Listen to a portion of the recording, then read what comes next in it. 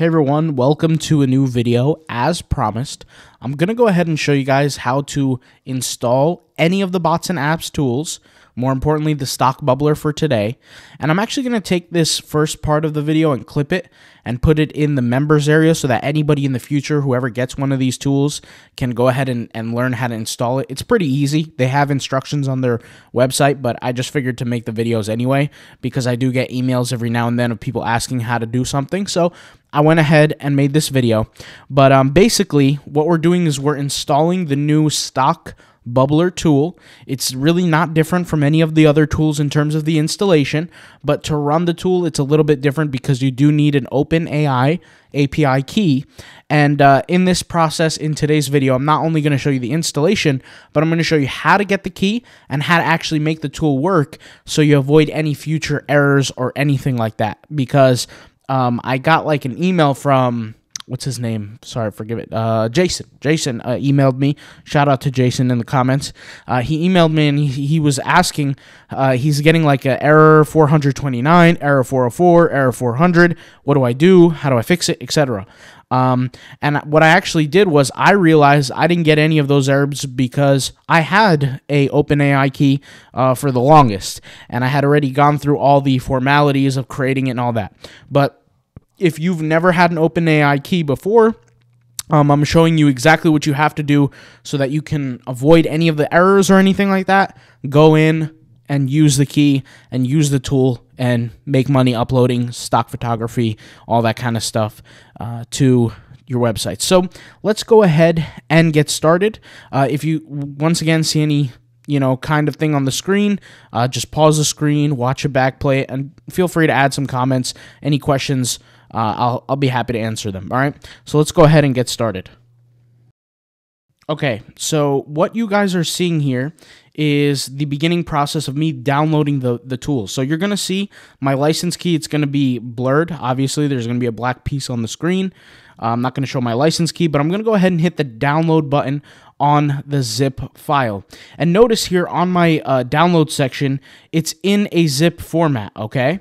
So what I'm doing next is I copy my license key code, and then I go over to the tool, and I'm going to right-click on the tool, or actually I'm going to move the tool, sorry. I'm going to move the tool from my downloads to my desktop, just to make things easier, okay? Just to make my life a little bit easier and give you guys a visual. So if you notice, right now the tool, and I had to pause this, but the tool is right now on my desktop in my Finder, and my Finder just basically the little window that shows all my files, and it's also on my desktop as in my screen, right? My screensaver, my home page on my computer, basically, right? And it's in a zip format. You can see how it doesn't look like a normal folder. It's in this white color, and it's got a zip on it. If you're using Windows, it will look somewhat similar, right? It will look like it has like a little zip, graphic on the actual thing.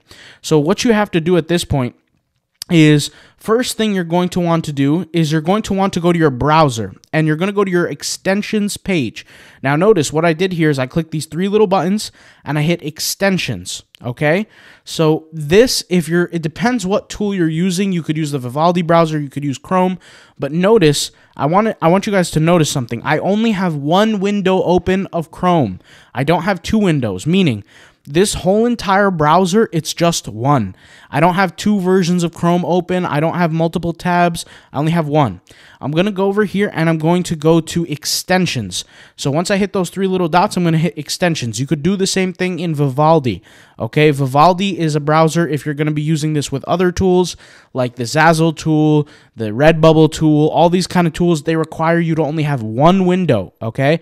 If you have any kind of search error or anything like that, that is because you have more than one window and the tool cannot find the proper page to target. So anyways, what you need to do is you're going to go over here and hit extensions. So you're going to watch me click extensions, manage extensions, and now I'm on my extensions page. And here I'm turning developer mode on. When you turn it on, it will have these three buttons that appear that says load unpacked, pack extension, and update. And it will be like a little blue trigger kind of thing. Now, I'm opening the zip file, and the way I do it is I literally just click open. That's it. Some people double click their zip files, some people do whatever.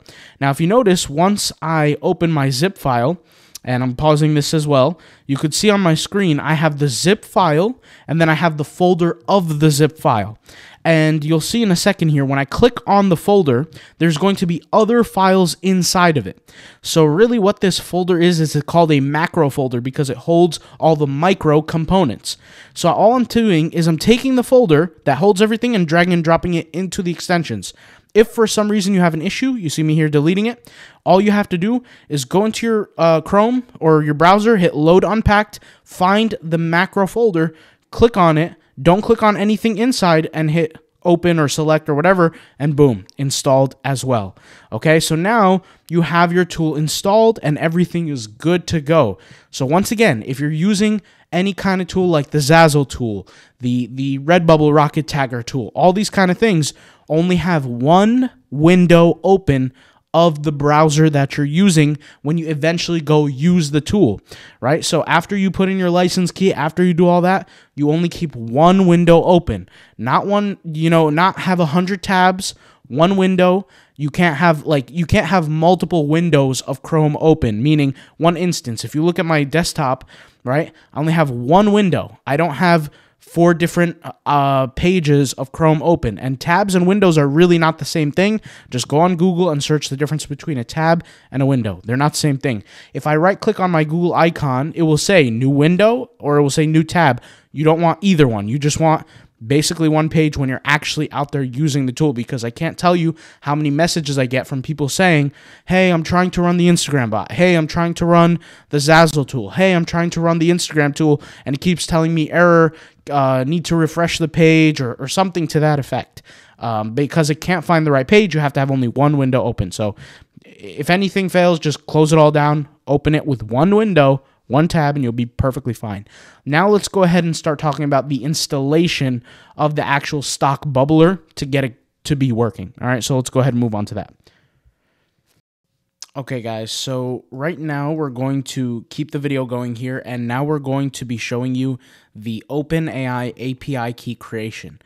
It's a good idea to watch this whole entire video, and by the way, if the screen ever goes black, like probably about right now, it's because things are just trying to be blurred out. That's all it is. So basically, in order to use the tool, you need to have an API key. Now, what you guys are seeing probably on the screen, like a glimpse of it, is my first API account. So what I did was I logged completely out as if I'm going out there to create a brand new account. And that's exactly what I did for this tutorial so that you guys can see how that kind of goes.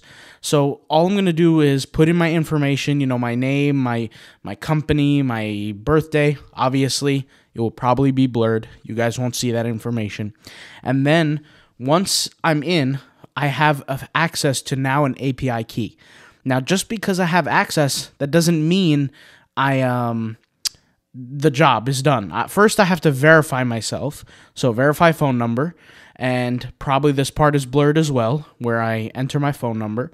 And then I have to add the code that I get from my phone number. And by the way, the phone number that I added, I had already used on my other account. So I didn't have to... I'll get a little notification in a second. Yeah, a note on credits. So I didn't get like any free API credits, because I know when you sign up to OpenAI, you get API credits that are free. So first, I created a key, and I called it test, and you guys will see me create it. And I don't mind showing the key here, because after this video, the key is going to be deleted anyway. So I went inside the tool, hit the settings button, and pasted it inside the OpenAPI key form. And now I can somewhat use the tool. I can't use the tool on DALL-E 3 because I have not fully went through the verification process, but I can use it for DALL-E 2. And you can see here, I actually started creating an image on DALL-E 2, and as long as it says processing image, then it's probably going to create the image. So what I did was I clicked out of it, and just to test it, I clicked DALL-E 3, and you're going to see me get an error here where I just typed in the word dog, and it said error 429. Now, if you go to the OpenAI's website, it tells you what these errors are, and the error is a limit error, so it's a usage error. And I actually want to kind of explain this. OpenAI has limits depending on how new your account is and how much budget and all that kind of stuff you have there. I'm actually opening up the article here that kind of explains it. So somebody else had the same issue.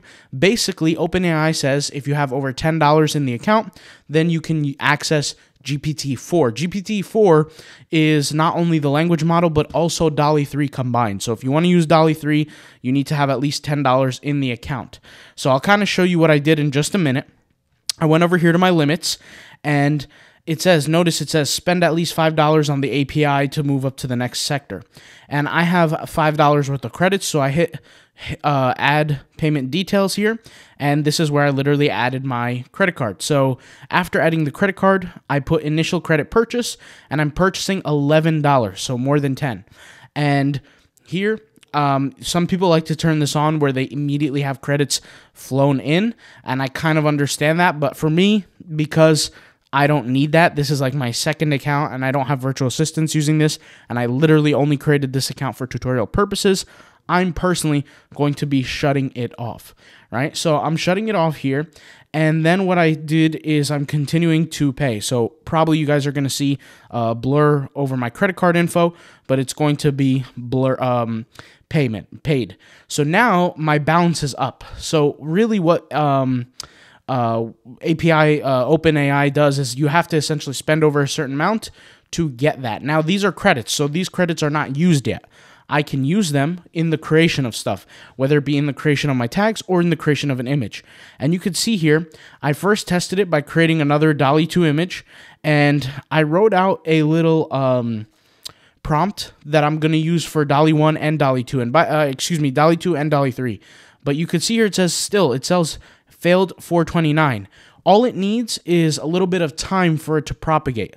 Some people have dealt with a few hours of waiting time. Some people have dealt with a few minutes. You'll see literally in a minute or two, it will work perfectly fine. And I looked in my limits, and I had DALL-E 3 available to me as a model because I, made the payment. And the payment, once again, I'm going to be clear, is just on credits. And I actually show my invoice there. I should probably blur out the invoice number as well. But anyways, you get the point. So I kept trying the button for DALL-E 3. It still wasn't working. Now, there's nothing wrong with that. It's just a matter of time until it works. Like I said, for some people, they need a few hours for the system to update. For me, it just took a few minutes. And I'm sure for you guys, it will be somewhat the same. Maybe a half hour, maybe an hour, whatever.